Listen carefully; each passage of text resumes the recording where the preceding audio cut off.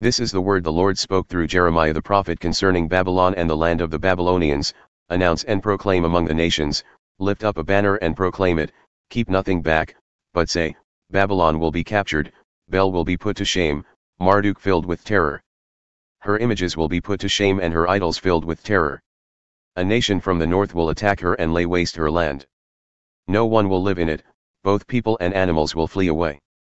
In those days, at that time, declares the Lord, the people of Israel and the people of Judah together will go in tears to seek the Lord their God. They will ask the way to Zion and turn their faces toward it. They will come and bind themselves to the Lord in an everlasting covenant that will not be forgotten. My people have been lost sheep, their shepherds have led them astray and caused them to roam on the mountains. They wandered over mountain and hill and forgot their own resting place. Whoever found them devoured them, their enemies said, we are not guilty, for they sinned against the Lord, their verdant pasture, the Lord, the hope of their ancestors. Flee out of Babylon, leave the land of the Babylonians, and be like the goats that lead the flock. For I will stir up and bring against Babylon an alliance of great nations from the land of the north. They will take up their positions against her, and from the north she will be captured.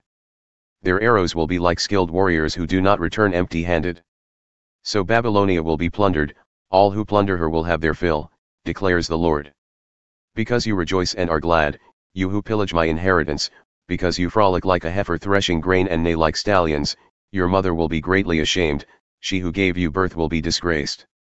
She will be the least of the nations, a wilderness, a dry land, a desert. Because of the Lord's anger she will not be inhabited but will be completely desolate. All who pass Babylon will be appalled, they will scoff because of all her wounds. Take up your positions around Babylon, all you who draw the bow. Shoot at her. Spare no arrows, for she has sinned against the Lord. Shout against her on every side. She surrenders, her towers fall, her walls are torn down. Since this is the vengeance of the Lord, take vengeance on her, do to her as she has done to others. Cut off from Babylon the sower, and the reaper with his sickle at harvest. Because of the sword of the oppressor let everyone return to their own people, let everyone flee to their own land. Israel is a scattered flock that lions have chased away. The first to devour them was the king of Assyria, the last to crush their bones was Nebuchadnezzar king of Babylon. Therefore this is what the Lord Almighty, the God of Israel, says, I will punish the king of Babylon and his land as I punished the king of Assyria. But I will bring Israel back to their own pasture, and they will graze on Carmel and Bashan, their appetite will be satisfied on the hills of Ephraim and Gilead. In those days, at that time, declares the Lord, search will be made for Israel's guilt, but there will be none, and for the sins of Judah, but none will be found, for I will forgive the remnant I spare. Attack the land of Merathaim and those who live in Pekod. Pursue, kill, and completely destroy them, declares the Lord. Do everything I have commanded you. The noise of battle is in the land, the noise of great destruction. How broken and shattered is the hammer of the whole earth. How desolate is Babylon among the nations. I set a trap for you, Babylon, and you were caught before you knew it, you were found and captured because you opposed the Lord.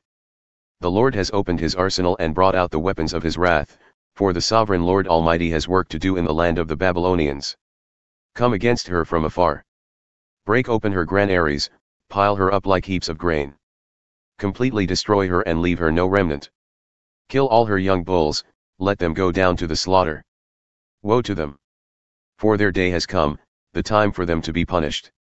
Listen to the fugitives and refugees from Babylon declaring in Zion how the Lord our God has taken vengeance, vengeance for his temple. Summon archers against Babylon, all those who draw the bow. Encamp all around her, let no one escape. Repay her for her deeds, do to her as she has done. For she has defied the Lord, the Holy One of Israel. Therefore, her young men will fall in the streets, all her soldiers will be silenced in that day, declares the Lord. See, I am against you, you arrogant one, declares the Lord Almighty, for your day has come, the time for you to be punished. The arrogant one will stumble and fall and no one will help her up, I will kindle a fire in her towns that will consume all who are around her. This is what the Lord Almighty says, the people of Israel are oppressed, and the people of Judah as well. All their captors hold them fast, refusing to let them go. Yet their Redeemer is strong, the Lord Almighty is his name. He will vigorously defend their cause so that he may bring rest to their land, but unrest to those who live in Babylon. A sword against the Babylonians, declares the Lord, against those who live in Babylon and against her officials and wise men. A sword against her false prophets. They will become fools. A sword against her warriors. They will be filled with terror. A sword against her horses and chariots and all the foreigners in her ranks. They will become weaklings. A sword against her treasures. They will be plundered. A drought on her waters. They will dry up. For it is a land of idols, idols that will go mad with terror. So desert creatures and hyenas will live there, and there the owl will dwell. It will never again be inhabited or lived in from generation to generation. As I overthrew Sodom and Gomorrah along with their neighboring towns, declares the Lord, so no one will live there, no people will dwell in it. Look! An army is coming from the north, a great nation and many kings are being stirred up from the ends of the earth. They are armed with bows and spears, they are cruel and without mercy. They sound like the roaring sea as they ride on their horses, they come like men in battle formation to attack you, daughter Babylon. The king of Babylon has heard reports about them, and his hands hang limp. Anguish has gripped him, pain like that of a woman in labor. Like a lion coming up from Jordan's thickets to a rich pasture land, I will chase Babylon from its land in an instant. Who is the chosen one I will appoint for this? Who is like me and who can challenge me? And what shepherd can stand against me? Therefore, hear what the Lord has planned against Babylon, what he has purposed against the land of the Babylonians. The young of the flock will be dragged away, their pasture will be appalled at their fate. At the sound of Babylon's capture the earth will tremble, its cry will resound among the nations. This is what the Lord says, see, I will stir up the spirit of a destroyer against Babylon and the people of Leb. I will send foreigners to Babylon to winnow her and to devastate her land, they will oppose her on every side in the day of her disaster. Let not the archer string his bow, nor let him put on his armor. Do not spare her young men, completely destroy her army. They will fall down slain in Babylon, fatally wounded in her streets. For Israel and Judah have not been forsaken by their God, the Lord Almighty, though their land is full of guilt before the Holy One of Israel. Flee from Babylon. Run for your lives. Do not be destroyed because of her sins. It is time for the Lord's vengeance, he will repay her what she deserves. Babylon was a gold cup in the Lord's hand, she made the whole earth drunk. The nations drank her wine, therefore they have now gone mad. Babylon will suddenly fall and be broken. Wail over her. Get balm for her pain, perhaps she can be healed. We would have healed Babylon, but she cannot be healed, let us leave her and each go to our own land, for her judgment reaches to the skies, it rises as high as the heavens. The Lord has vindicated us, come, let us tell in Zion what the Lord our God has done. Sharpen the arrows. Take up the shields. The Lord has stirred up the kings of the Medes, because his purpose is to destroy Babylon. The Lord will take vengeance, vengeance for his temple. Lift up a banner against the walls of Babylon. Reinforce the guard, station the watchman, prepare an ambush. The Lord will carry out his purpose, his decree against the people of Babylon. You who live by many waters and are rich in treasures, your end has come, the time for you to be destroyed. The Lord Almighty has sworn by himself, I will surely fill you with troops, as with a swarm of locusts, and they will shout in triumph over you. He made the earth by his power, he founded the world by his wisdom and stretched out the heavens by his understanding. When he thunders, the waters in the heavens roar, he makes clouds rise from the ends of the earth.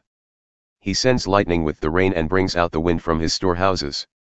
Everyone is senseless and without knowledge, every goldsmith is shamed by his idols. The images he makes are a fraud, they have no breath in them. They are worthless, the objects of mockery, when their judgment comes, they will perish. He who is the portion of Jacob is not like these, for he is the maker of all things, including the people of his inheritance, the Lord Almighty is his name.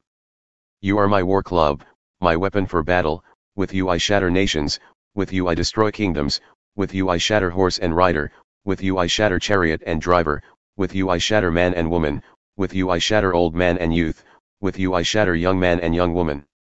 With you I shatter shepherd and flock, with you I shatter farmer and oxen, with you I shatter governors and officials. Before your eyes I will repay Babylon and all who live in Babylonia for all the wrong they have done in Zion, declares the Lord.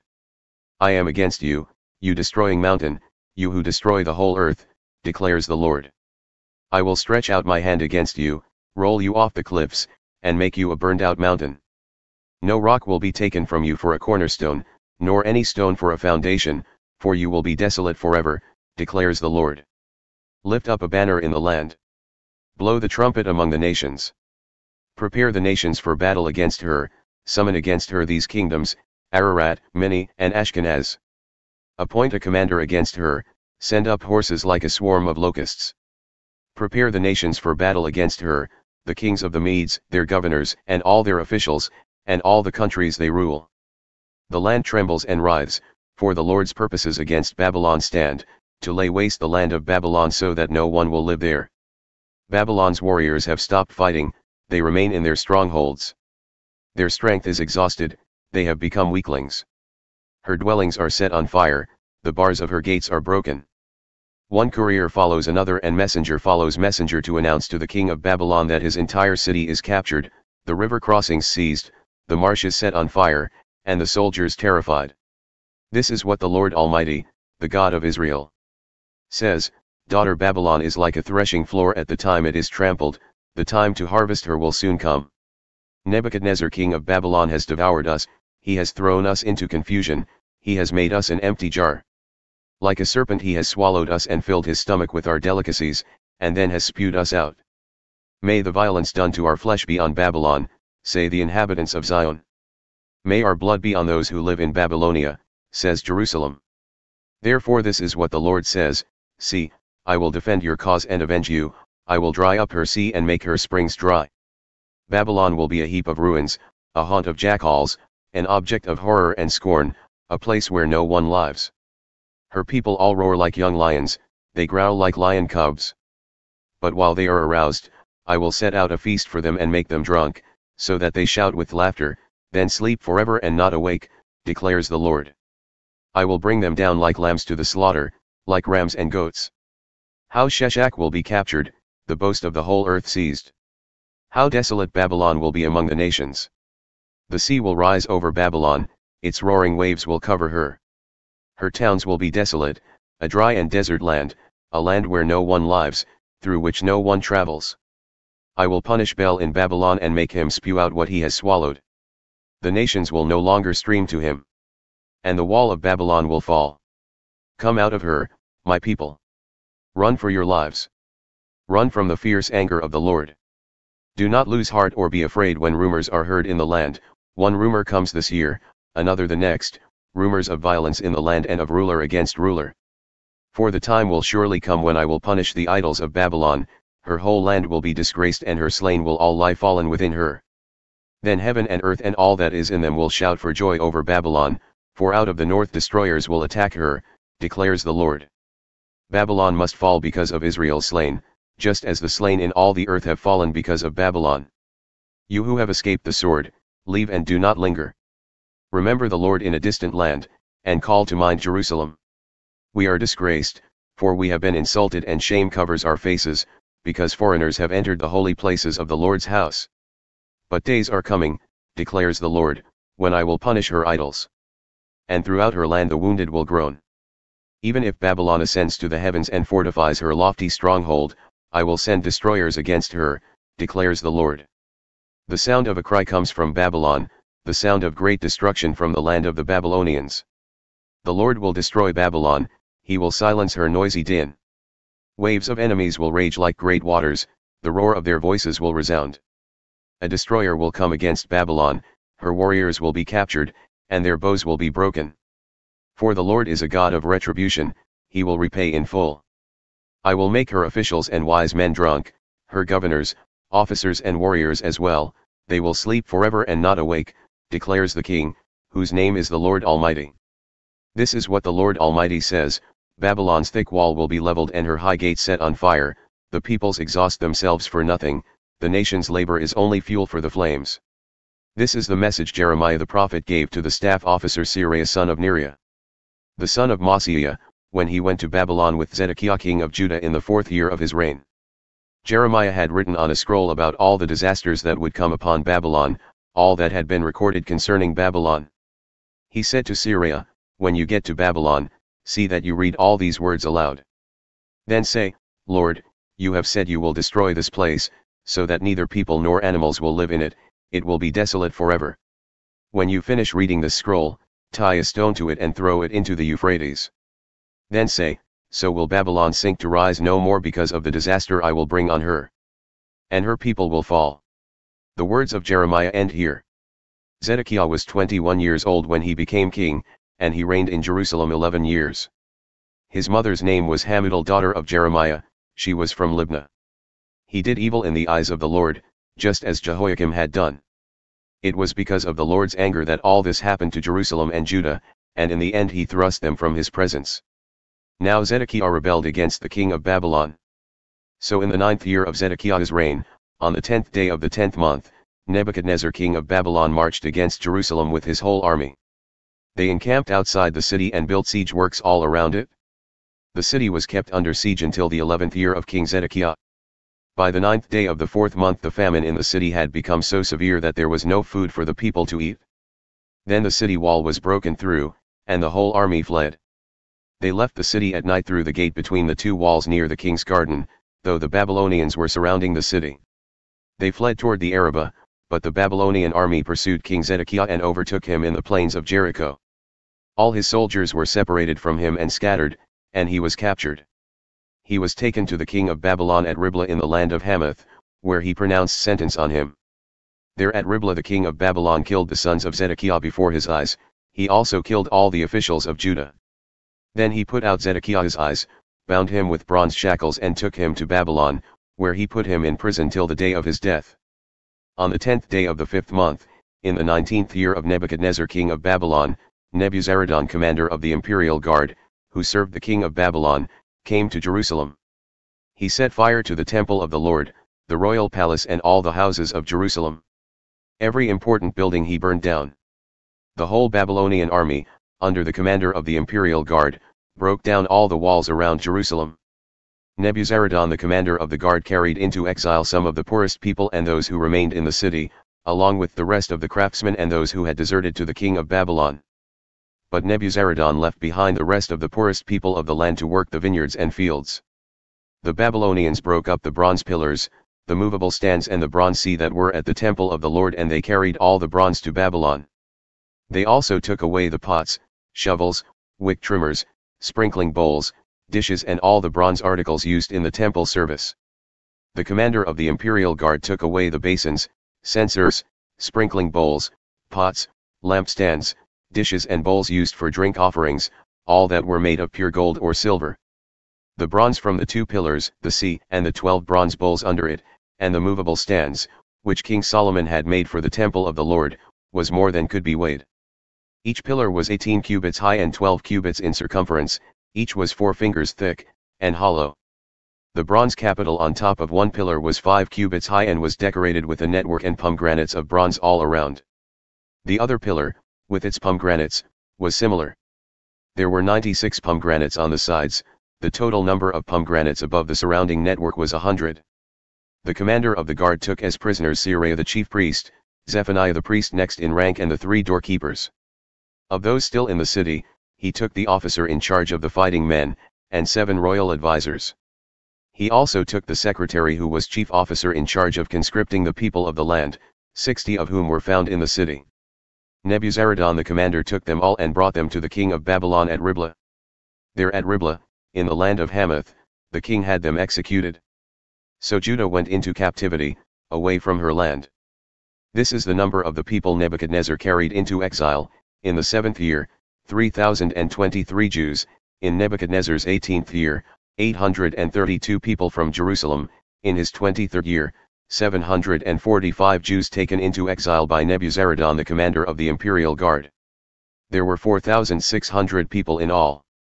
In the 37th year of the exile of Jehoiakim king of Judah, in the year Marduk became king of Babylon, on the 25th day of the 12th month, he released Jehoiakim king of Judah and freed him from prison.